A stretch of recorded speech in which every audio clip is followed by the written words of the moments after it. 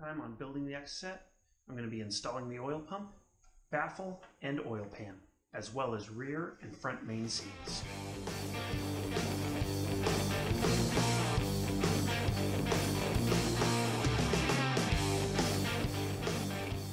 So basically in this video I'm going to go over the installation of the oil pump, which goes over the front and also includes the front main seal over the crankshaft.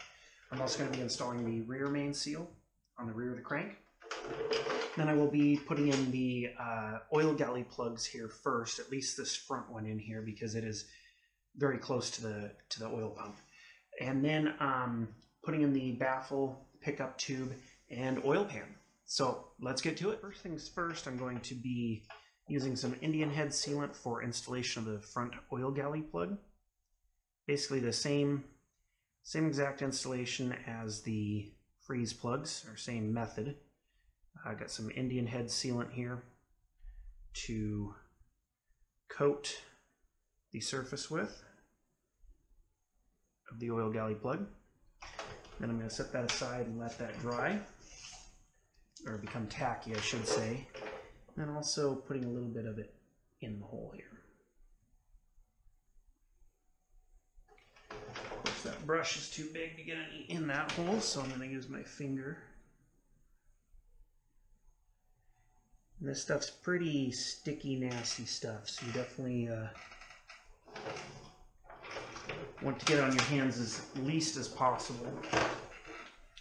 So now I'm going to wait for that to tack up a little bit, and then it'll be time to come back, and the oil galley fitting is press fit, so it will need to be knocked in with a hammer. Okay, now this is tacked up. Now it is time to install the oil galley plug here.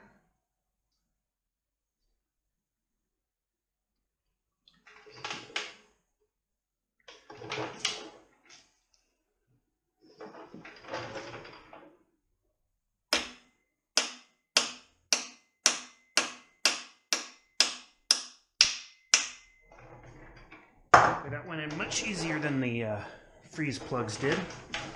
Now I'll take a little brake clean just to clean off the residue from that plug. And that one is sealed up. I'm not going to put the rear one in until later because it's being blocked by the mount for the engine stand. I don't know if you can see in the camera, but on the far side of the table here I have, this is part of it, but the OEM Mazda engine gasket kit. Basically all the oil seals for the motor. I'm going to be using those during installation. My old pump was working fine, but I figured I'm going this far, I don't want to pull the motor right away again, so I went and purchased a new Melling 191 oil pump for the Mazda Miata. And the front main seal that comes with it, I was going to pop out and replace with the Mazda OEM seal.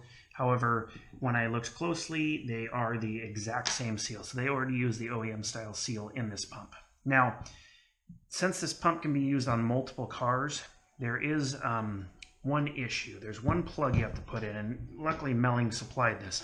There's basically a plug that goes, it would sit like this in the engine. On some models, I think it's like a Protege or something like that, this seal is the dipstick tube hole. So you need to put, this hole is the dipstick tube hole. This plug needs to go into that hole. Otherwise, you're going to have a lot of oil going places you don't want it to go. So first things, much like the other, putting the Indian head shellac around this and then pressing it into there to seal that hole up. Little thing real quick before installing your oil pump, there's a couple gaskets, at least in the Melling kit, that are included. One is the gasket that's your front main seal that is already in there. The other is this little O-ring around here. Then also there is this gasket here, which I'm not sure is in the OEM kit or not. I actually, funny enough, I don't see it in the OEM kit. That's rather odd, because this is a pretty important gasket. This basically mounts here. This is where your pickup tube, this gasket for your pickup tube. This will help you basically retain your oil pressure. If you don't have this, you could suffer losing oil pressure as there'd be an open spot for air to get into the system. So Yeah, I think that's kind of funny that the OEM Mazda does not include that filter. But anyways, so keep these handy. Be sure to put in these oil O-ring gaskets and these couple other gaskets before you get started. Make sure everything's good. All these mating surfaces here are nice and clean, because basically there's going to be a bead of black RTV put all around all the bolt holes and the exterior of the oil pump. In here too, before installing your oil pump, just make sure to blow off all the mating surfaces here where the oil pump will be attached, as well as the crankshaft. Be sure to clean that very well, as the front main seal will be going over this crankshaft.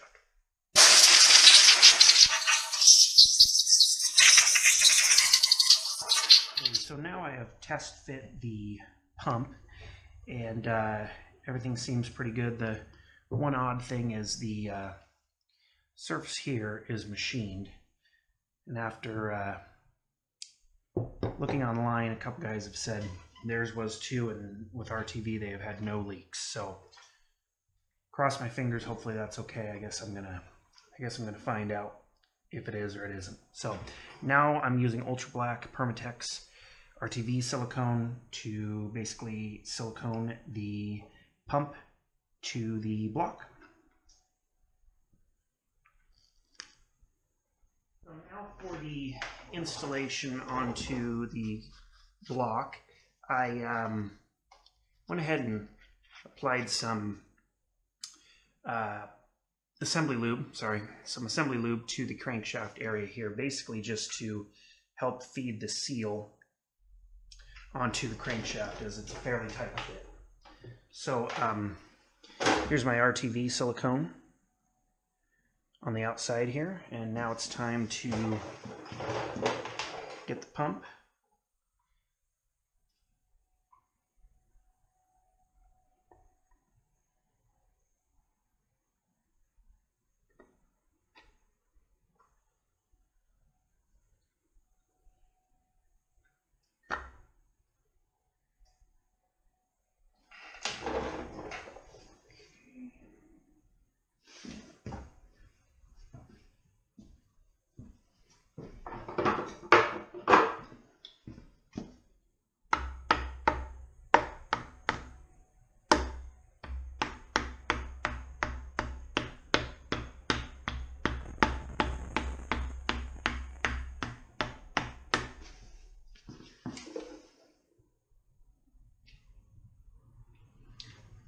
Okay.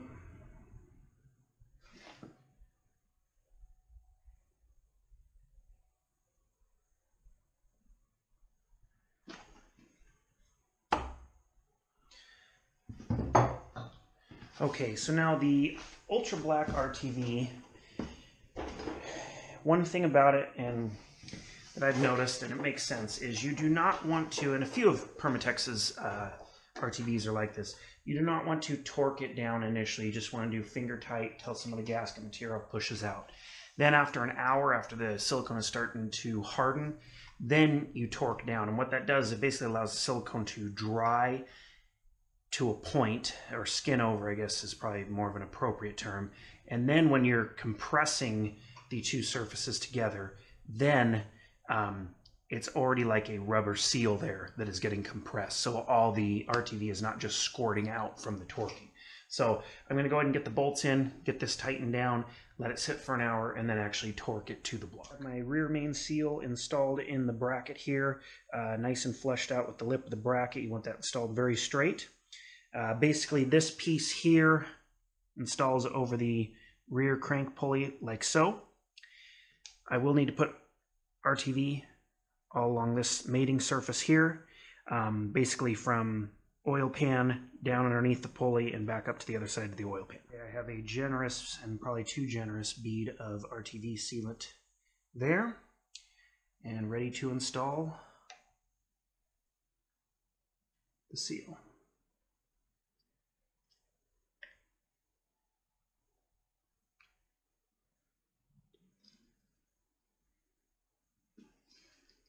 Okay, once again here, I'm going to use the same method.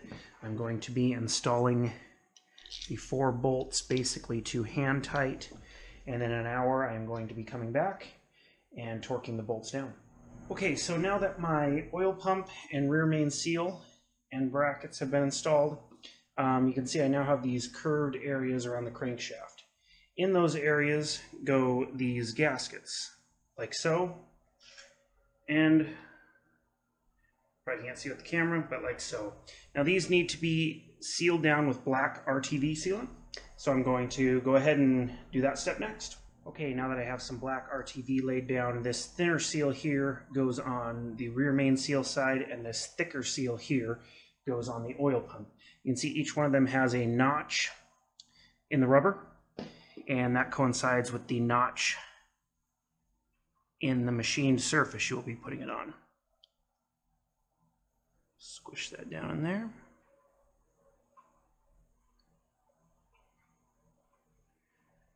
Okay, and then to the front seal.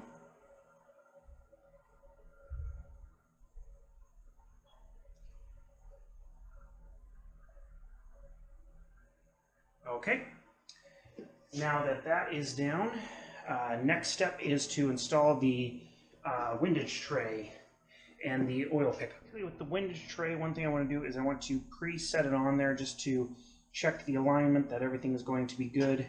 Nothing's hitting underneath, on the bottom, anything like that. Everything feels very good clearances.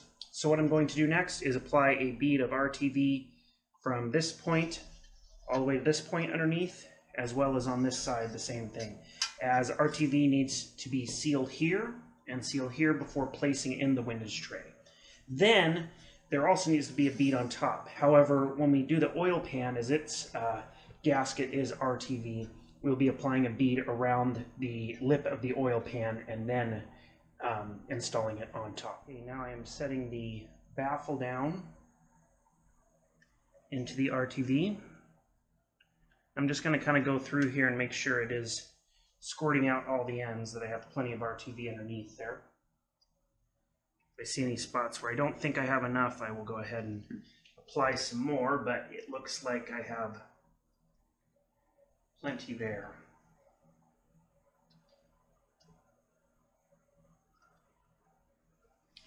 Okay, so now that that is set in place, the next step basically is we are going through and going to install our siphon tube for the oil pump. Okay, so for installing the siphon, once again, make sure that you have your seal.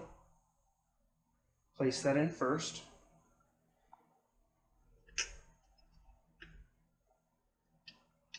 Okay, then drop that down. And I am going to put just a little bit of blue Loctite on these clamping bolts here. So I just want to make sure, as they're very low torque, I just want to make sure that they will stay in and not release in time.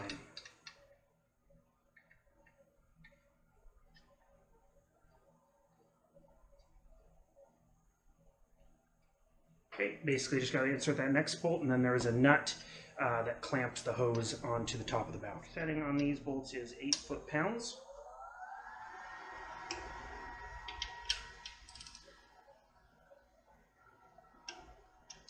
All right, all installed. Now basically time to lube up the oil pan, and I will be putting RTV all around the oil pan before inserting it onto the block.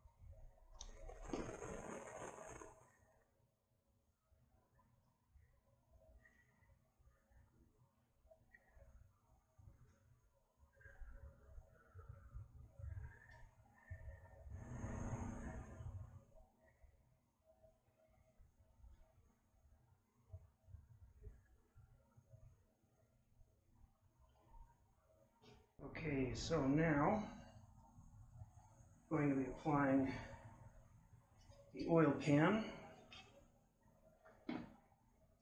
to the block.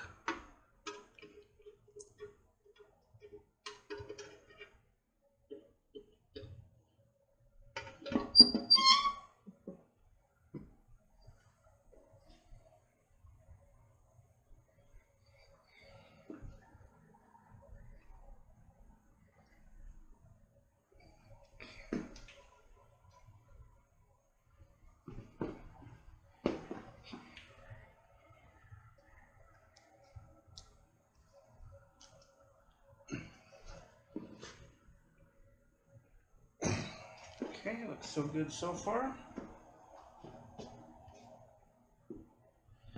Now time to tighten all the bolts. 2 long bolts go in the rear here.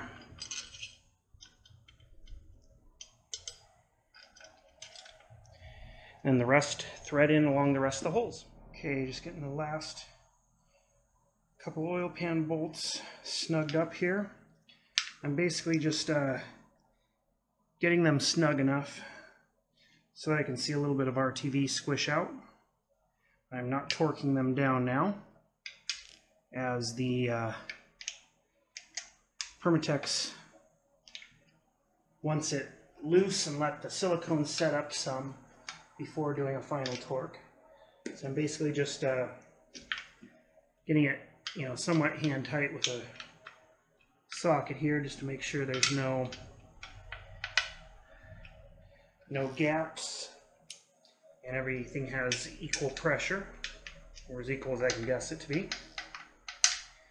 Then we will let that dry for an hour, and then we will torque down to our final torque spec. Okay, so last step is torquing all the oil pan bolts down to 95 inch-pounds of torque. There are 18 bolts, so make sure you count as you go as you're torquing down. So basically I'm going to start in the center bolts and then work out in a crisscross pattern for torquing everything down.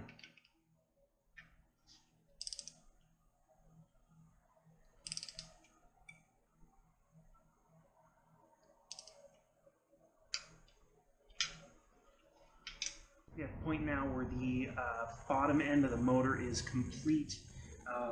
Everything's done minus the accessories on the outside, such as the dipstick tube and water pumps and things like that. So other than that, basically complete with this side. Next time we're going to start dismantling the head.